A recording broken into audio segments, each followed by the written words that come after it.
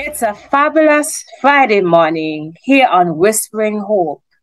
And in our midst today, we have our own pastor, Sabbath School Director of the South Leeward Conference, Pastor Orville Joseph, in the house to help us discuss this wonderful lesson. Now, this week, we've been looking at the topic, a life of praise. And so we know it promises to be great as we get all excited to discuss God's words. I am your host, Sister Mickey the Challenger. But before we jump into all of these wonderful questions and discussions, as we discuss a life of praise, we're going to ask Pastor Joseph just to pray to invite God's presence here among us. Let us pray. Gracious God and our Heavenly Father, we come this morning again to give you praise and to exalt your most holy name because you're worthy. We come also to seek your guidance as we enter into your word. We pray that your Holy Spirit will direct our thoughts, give us understanding, and we pray that whatever we share today will be a blessing to others. This morning as well, we want to pray for all those who are viewing. We pray that your Holy Spirit will come upon them. We pray that you will protect them, guide, guard, shield them, that you will bless them with copious blessings that they cannot contain. And we pray, kind Father, that they will be prosperous, that they will be strong, they will be healthy, that you'll protect their children, that you'll secure their borders, and that in the end your name will be praised. In Jesus' name, amen. Amen. So again, every week, Pastor Joseph, they leave the questions for you to answer. And so I think today from our viewers, we have about 4 questions. And so the right man to ask these questions is clearly our Sabbath School Director. And so question number 1 for you, Pastor Joseph. Is there a link between faith and praise? If so, is it a direct or indirect one? Was Israel shouting the full expression of faith in God and his promises to see them through? What's your take? Certainly, I would say that there is a link, a direct link between faith and praise.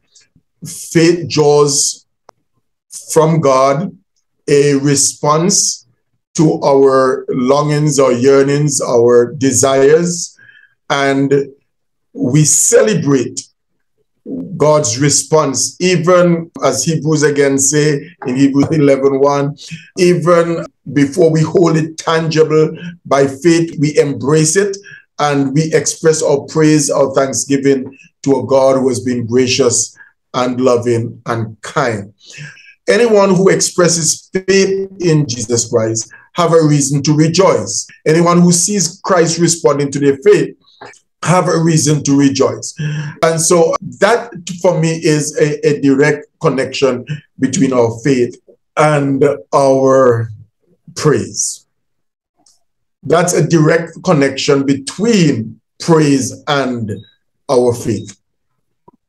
All right. So thank you. Question number 2. Have you ever noticed that for every praiseworthy thing, there seems to be 100 things to complain about? How does praise win the victory in such situations? Thou preparest a table before me in the presence of my enemies. God seemed to call us to rejoice when it seems that our enemies are very, very present before us, very active against us. And when I say enemy, I'm talking about circumstances that are there to test us, to try us, to bring us down, to test us. Whatever those circumstances are, you have a table spread before you, a moment of praise and exaltation, a moment of thanksgiving, an expression of God's goodness and triumph and victory in your life. Yes, for every trial that you have, there is a possibility and an occasion for you to lament, to complain, to fuss, and to grumble, to find all kind of negative reaction. But those very situations are opportunities for you to praise a God that has blessed you in a way that he has presented to you circumstances that would allow you to deepen your faith, to sharpen your focus on him, to cement your hope. You know, when I think last week and the week before, we study about what the crucible does for our hope and for our faith, you know, so that things that we see that would have pressed us down are things that we should look at as a reason to hope, as a reason to exercise even deeper faith. And this week again, the lesson is saying, listen, the things that you see that you probably grow despondent about are reasons for you to give praise to God, because God is still a covenant-keeping God. God is still a promise-keeping God. God is still your friend and provider and protector. Well, that's really a mouthful, and you have touched on our third question, coming from somebody who is talking about death. Now you've lost a loved one, somebody close to you has died. Would you praise the Lord the same way? You know, sometimes when you face a situation like death, loss of a loved one, it is difficult for you to be able to say in everything, give praise and give thanks. Nonetheless, if you trust a God that works things out in a way that is for the benefit of his children, for the benefit of those who trust in him, then even in the midst of death, you can find a reason to praise God. Now, I want to caution people that, you know, you don't just go up to somebody who has lost a loved one and say, well, give God thanks and be praised. No, be ever present with that person to provide support. Understand that there is, in the process of loss, there is a human reaction of grieving, and you spend time and so on. But don't take that for an opportunity to blame God and to say why God should do this or why God should do that, or say to that person, hey, listen, you know, you say you're a Christian, why do you keep serving God even in the midst of death? Use it for an opportunity to deepen your faith in God. And in your moment of solitude, give God thanks for his wisdom, and even though you're unable to see it and understand it, you know that he has acted well and in your best interest. And so you praise him and thank him. You know, if I may add, sometimes in death, depending on what the person may be dying from, you may be relieved that the person has passed on. And particularly, I speak of cancer. I remember in the last few months of my brother's life, he was in so much pain. And when he was groaning and in all this pain, sometimes you yourself felt the pain emotionally. And you wish the pain would go away. And so when the person died, not that you're happy that they're dead, but you're happy that no more pain. And so, rough situation, death is never easy. And as Pastor Joseph rightly said, you know, you can't tell somebody, well, praise the Lord, the man dead. You know, that comes across as being really insensitive. But God knows best, and sometimes it's really difficult to trust him in the trying scenes of our life. And so, Pastor Joseph, there's one more question for you. One more question. And it says, so how often do we praise God for an overbearing boss, a terminated employment contract, an aborted lucrative business deal, an unsaved spouse, complaining saints, or ungrateful neighbors? Are these things we're supposed to praise God for? You're the pastor, tell me. How often? Always, always. I think we have learned in this quarter's lesson that God allows things to come our way, situations to come into our life, to deepen our relationship with him, to strengthen our resolve, to strengthen our faith and commitment, to create greater assurance and confidence in us. That there's so many positive things that come out of our encounter with struggles. I think somebody put it that way, you know, it is by lifting of the weight in the gym that your muscles are made strong.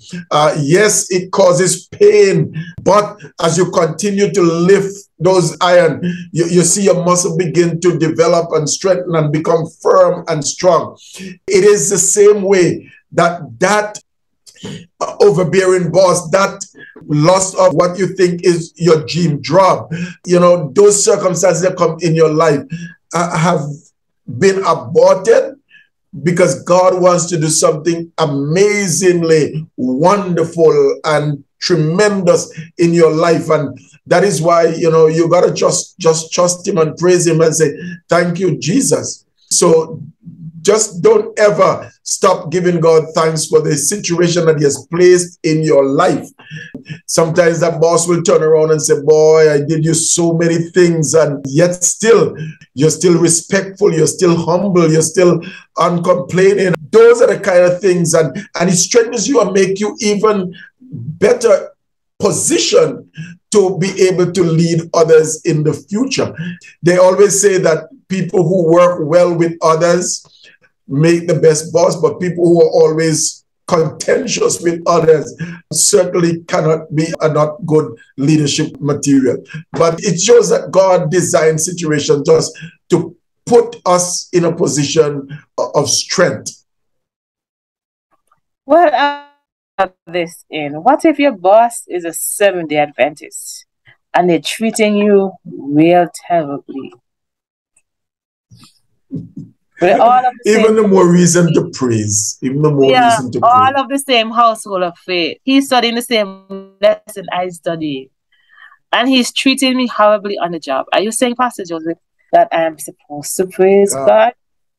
Again, if you see every trial, if you see every difficulty, if you see every pain, every temptation as an opportunity that God is giving you to grow, develop, become strong, become firm and committed, and to deepen your relationship with him, whether it comes from the person sitting next to you in the pew, you just got to give God thanks. David said one time that it is the person that I walk with to church with that turned out to be the one that was actually stabbing me, and so on. So even in the midst of those situations, you give God thanks. All right. Well, thank you so very much. I just had to throw that one in because I've heard a few complaints from members that sometimes their bosses and their supervisors are of the same faith. You expect better, and but anyway, that's a whole different discussion. So we jump into Friday's question. And as usual, we have to go to our memory text, and you, as usual, you have to give me your take on it. And our memory text for this week comes from Philippians 4:4. It says, rejoice in the Lord always. Again, I say rejoice. Pastor Joseph, what's your take on our memory text? The Apostle Paul encourages us to rejoice in the Lord always. And he emphasizes it by saying, again, I say rejoice. I mean, when I hear the Apostle Paul writing to the church at Philippi, saying to them, rejoice, it is interesting because this is one of the prison epistles. This is one of the epistles that was written in prison. And here is somebody who is incarcerated, saying to people who are free, rejoice in the Lord. Find a reason to rejoice.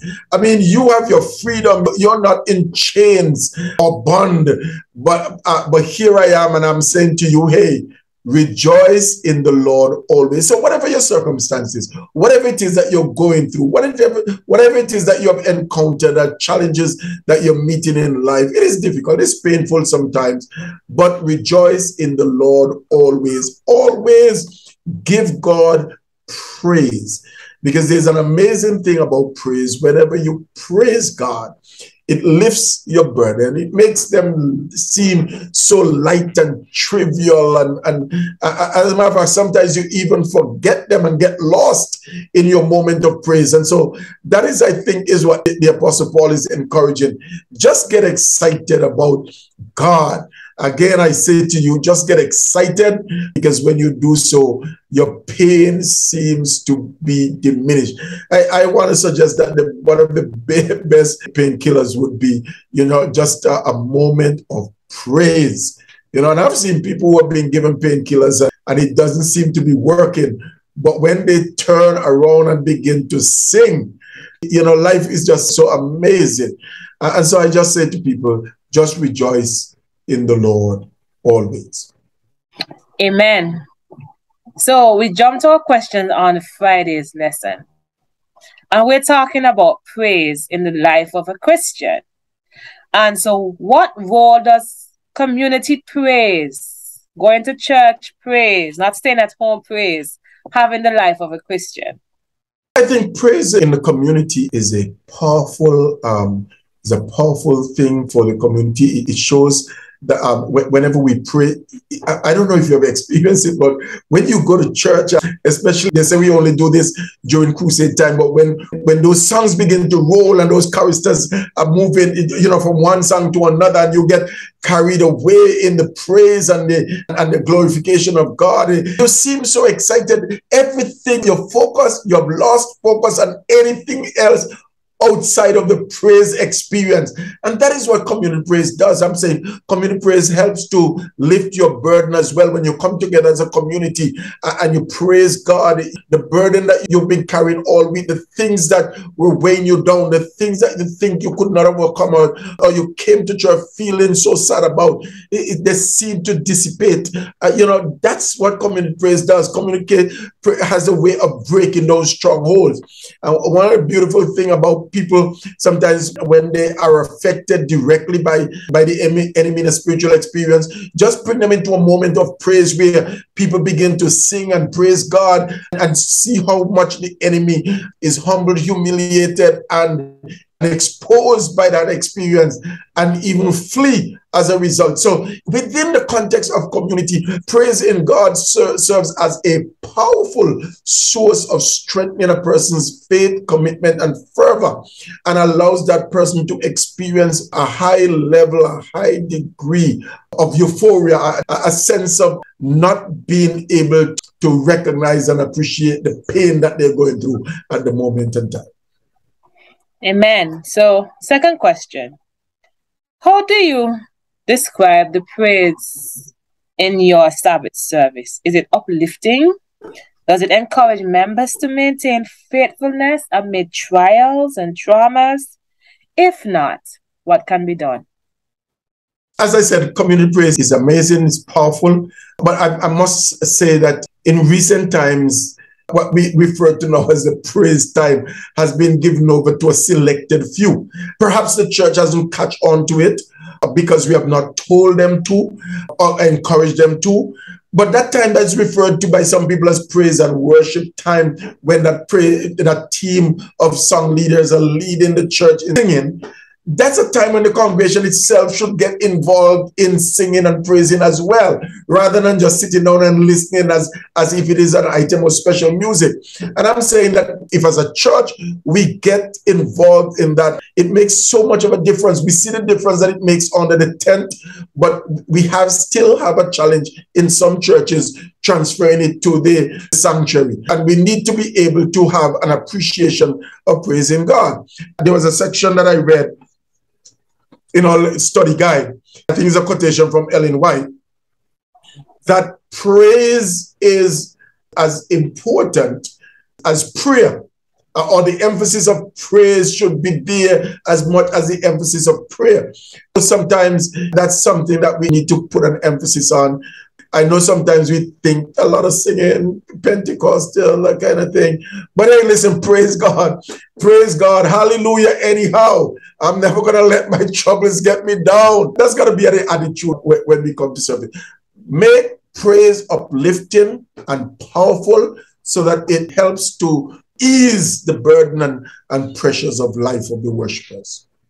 I have to add my piece in. You know that I am musically inclined, and there are lots of times that sometimes you go to church and the praise and worship session, I'm not talking about the team now, I talk about the people who go up and there's no planning at all as it relates to leading God's people into worship. They just pull a song, there's no practice, and to me, it does a disservice to the worship. The minister prepares the word to give to the congregation. And I think we need to get to the place where the worship experience is meaningful and planned. Not somebody go up and say, can we get a favorite number from somebody in the audience? Come on, it's for me, it's the highlight of a service, maybe because I'm musically inclined. So when I go to a church and the worship, now don't talk about the singing, because you have a point, Pastor Joe, that there's some congregation where the worship team takes over and it's all about them.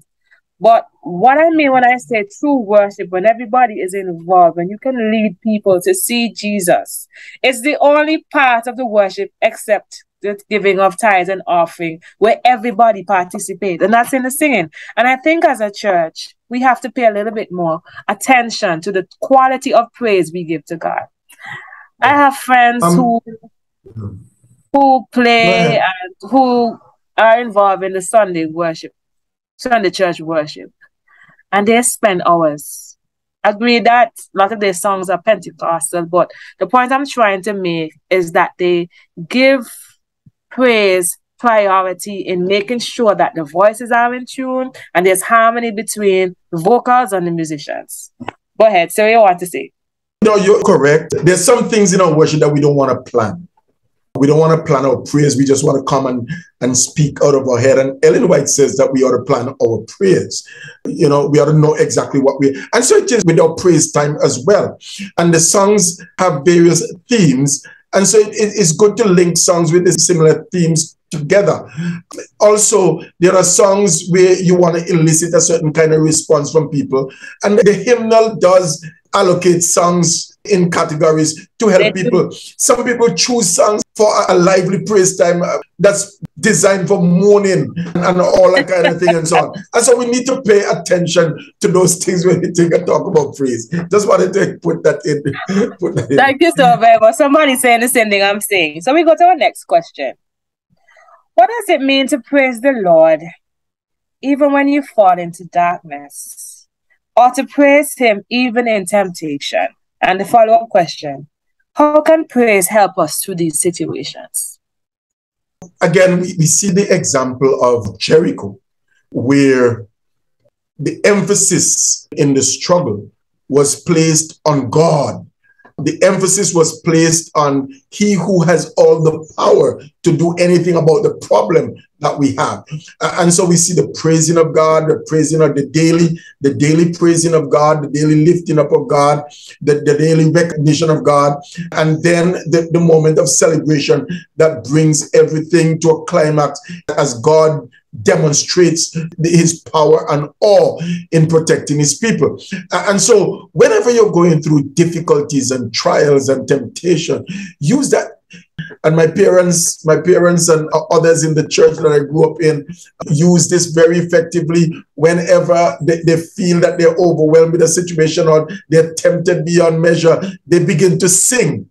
And that in itself, quiet them. That in itself takes them away from the focus of the temptation that they're facing and turn their eyes upon Jesus. And that, I think, is the power of praise in praising God. When you praise God, as I said before, the pain, the anguish, the difficulties, the frustration that's overwhelming you seem to flee. And that is the power. So praise God, I would say to a person, even in your darkest moment, because it brings some degree of light and satisfaction. I want to add an experience here. I remember I was in a meeting this year, maybe towards the beginning of the year, with my principal. Pastor Jody, she was saying some things that were not kind. And everything inside of me ready to answer her. And then the Spirit just started to say to me, sing in your mind. And I just started to rock and sing in my mind. I didn't hear nothing else she said. And it was able to help us to end on an amicable note. Because if I didn't begin to sing, I probably wouldn't have a job. And so, yes, even when you're tempted, you recognize that praising God in that situation can do so much more for you. And I just wanted to throw that in, that, sometimes you get yourself in some trying situations, and praising your way out is the best answer to that problem. So, question for you. How has praise affected your life? And what can you learn from this experience? I would say for me personally as well, and some of the things that I'm saying is that when you feel overwhelmed, when you feel that things aren't going the way you would like them to go, when it seems as if you're going under or you're already under and somebody's holding you down on the water and you need to breathe, singing a song. For the week, I've been singing some Joseph Niles. Yeah, you got to give us a tune. I mean, Don't know to sing. You feel like singing sometimes. You just feel like singing some Jim Reeves, those songs and so on. There are moments in your life when it seems as if only singing or praising or exalting God or going to a psalm, those are the only things that your mind tells you that, hey, listen, you do them, you're going to be all right. And they always work. Amen. Amen. Amen. Now, Pastor Joseph, last question. You have to have a psalm of praise. What is it? And what does it teach you about praise? And what impact does it have on your life and your faith? What is your praise psalm? And what does it teach you about praise? And how does it affect your faith and your life? Let's go, you're smiling. Don't tell me you have all the psalms. Oh, one of my praise psalm is Psalm 103. Oh, bless the Lord, oh my soul, and all that is within me. Bless his holy name. Bless the Lord, oh my soul, and forget not all his benefits, who forgives all of your iniquities, who heals all your diseases, who redeem your life from destruction. And that's one of the psalms that I love to go to whenever I need to repeat a psalm. Another psalm Psalm 107 is. No, I'm surprised you didn't tell me Psalm 23, because every time we on here and we have some kind of discussion, you find some way to work. But I like Psalm 103. I like Psalm 107. I like Psalm 24. I like Psalm 27. I like Psalm 34. Those are good psalms, that I like to go to. Psalm 116 as well. It is a psalm where David finds himself in some challenge, but at least it has some good verses there that turn your mind towards God. What shall I render unto the Lord for all his benefit towards me, and so on. And God is amazing. There are a number of psalms that is so beautiful. The heavens declare the glory of God, and the firmament showing his handiwork. Psalm 19. Those are psalms that you will remember from your Pathfinder days. Those were must-know texts. Sometimes I'm just relaxing in the bed. I have this thing where if I take just even a second nap in the day, sleep doesn't come easy in the night. And one of the best things to do is to just reflect on a psalm. Just try to run them, one after the other. It's a beautiful thing. Amen. And sadly, Pastor Joseph, we're out of time. This is the shortest Whispering Hope we've had on a Friday, surprisingly. Yeah. But nonetheless, when we reflect on the topic for this week, a life of praise, the story of Paul and Silas stands out. Yes, we see Jehoshaphat. Yes, we see Joshua. But for me, in all of this presentation on the life of praise, this story found in Acts 16 to 34, sums up this life of praise. You may ask why. Here are two men ministering for God, and this woman who's a fortune teller, she's walking behind them, she's announcing who they are, and I don't know if they were grieved or they wanted to help her, but whatever the situation is, they released her of the demon. And her owners were so angry that these guys were beaten. And if that wasn't enough, they were placed into prison. And not just but into the inner prison, and they had stocks on their feet. And you would say, man, that's a really bad situation. That's some tough crucibles. To be beaten so severely and on top of that thrown in prison must have been trying. But these men never stopped to focus on their pain. They focused on God. And so they began to praise God, singing all the wonderful songs of Zion and giving God praise in every situation. And at midnight, the prison shook. There was an earthquake. And here is the guard, the jailer, who was supposed to be up guarding the prisoners, ready to take his life. What I find amazing, though, is that none of the prisoners escaped when they had the opportunity, which speaks to the positive influence that Paul and Silas' praise and their life had on the entire prison, to keep the prisoners inside and also to convert the jail officer, who probably was the one who beat them so severely, and their entire family. A life of praise is something that we practice every single day. We're not going to get it right, but we have to get to the point where we say, in spite of and despite of the circumstances surrounding us, that we're going to praise God. So if nothing else to remember this week, remember to get to the point where you praise God as a lifestyle. God bless, have a wonderful day, and happy Sabbath when it comes around.